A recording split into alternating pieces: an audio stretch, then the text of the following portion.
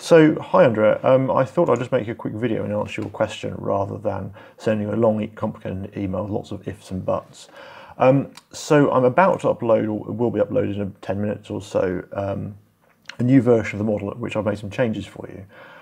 So in the new version, if you go to File and then New, and then make a new organic solar cell, and then choose where you want to save this, so I'll save this as test. You get your, in a second, you get your standard P3HT PCBM device. Now, if I go to that directory, so if I just, I'm already in desktop, so test. So if I go to test, in that directory, there's another directory. So this is in the simulation directory. There's a directory called calibrate. Now, in that directory, you may have spotted before, there is the old experimental data from that AEM paper.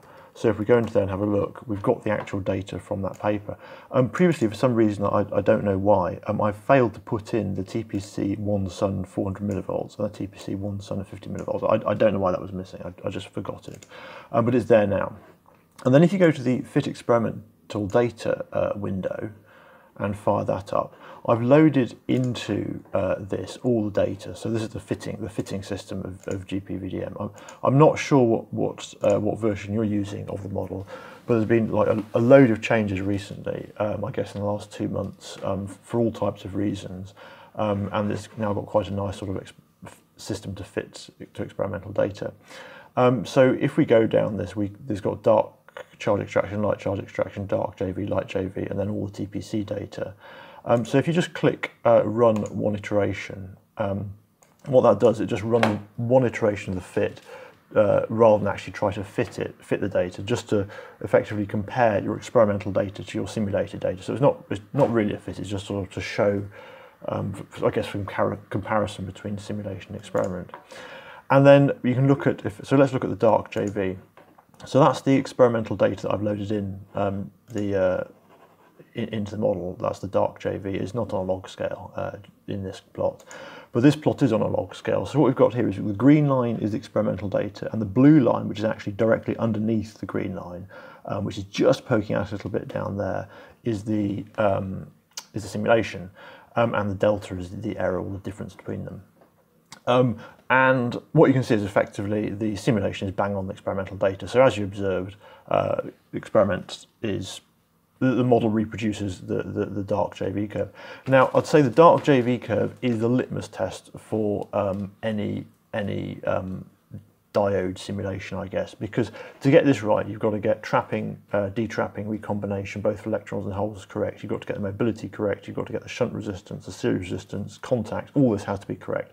If any of those are wrong, your dark JV curve will be off, or it'll look very strange. And of course, this is with exactly the same parameters that were in the AEM model. So what this tells us is that the electrical back end of the model is basically numerically identical to the version that I used in the AEM paper. So that's perfect, and it's working absolutely fine. If we look at the light JV, so that's the light JV curve, and that's it plotted against the simulation and experiment. You'll see that basically that they match very, very closely. It's almost perfect. You can just see a little bit more of the blue of the simulation poking through underneath the green line, but so it's basically good enough. Now, what I had to do to make this fit, so make this new version of the model reproduce the old data, was to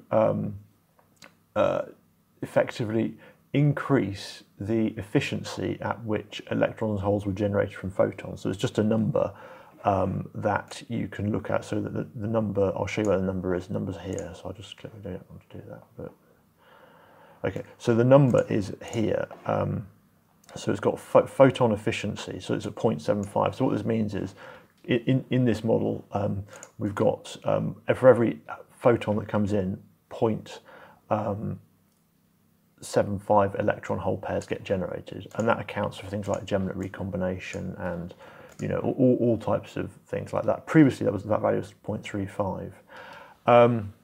So why is this? Why this difference in the optical behaviour of the device?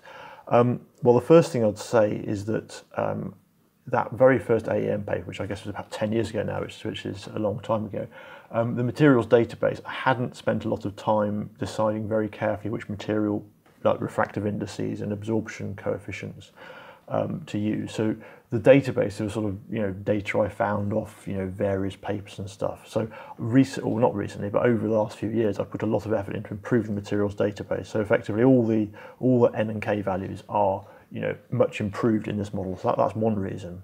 The other reason for the discrepancy is if you look at the optical model. So this is effectively where the photons are in the device, and this profile is calculated by the transfer matrix method. So it takes into account of all reflections off multiple layers. So if you've got light coming in here, for example, it'll take account of light sort of bouncing backwards between these layers and light bouncing backwards between these layers, and you see that you get this sort of modal, constructive and destructive interference patterns. Now the model, that's the optical model full. Now that's not the optical model I used in the AEM paper. At that time I didn't have a full transfer matrix model. I had just a simple exponential model, and I've included this in this version of the model. So we'll just run that to see what that looks like. And it's very, very different to the correct answer. So you can see I've effectively just got exponential profiles going into the device, and that's clearly not a good way to model light in the device. But at the time, that's all I had, and I think this exponential light model is slightly different to the old exponential light model in that I think it maybe the old one I tried to take account of some reflections off boundaries and things like that. But anyway, that's effectively the optical model in the AEM paper, which is clearly not ideal, and the recent model uses the full transfer matrix model. The other thing that's slightly changed is the way the solar spectrum I use. I think in the AEM paper I maybe sort of truncated the spectrum. I don't think I included, so if you look at the wavelengths as it's included, I don't think I included sort of the full solar spectra. I think I may have cut some off or something like that. Yeah, I won't go into that, but there's a bit more detail there, but it's slightly different to how I do it in this model. And what this means is, in effect, is if you go to the dark charge density, so dark charge extraction curve, again, this looks basically bang on the experimental data. It was never perfectly fit because it's quite a hard experiment to fit. But if you look at the light charge extraction, there's a bit of a systematic error there, and I suspect that's due to the optical model being a bit different. If you look at the dark TPC, it's basically a completely perfect fit. But again, I had to tone down the laser intensity to reproduce that. So I changed sort of the laser power down to a bit. Same with the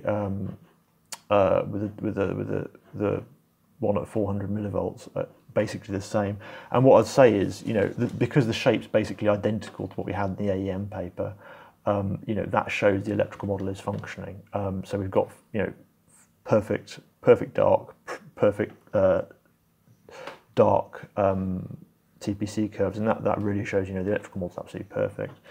Now, when we go to the TPC in the light, the fit's not super good. I mean, it reproduces roughly what we had, and I don't think the fits in the AEM paper were actually that good. I think I might have cut it off here, sort of here in the model, in the AEM paper, and it sort of reproduced the same trend. I think I cut it off here in the AEM paper, but it's not perfect, and it wasn't ever that good a fit. And of course, if you're at one sun, and you've got the charge density set up because you put in a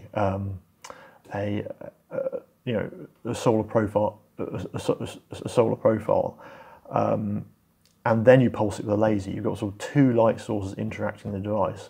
And so if I've changed the optical model, which I have, then you can't really expect these curves to perfectly reproduce the old AEM paper.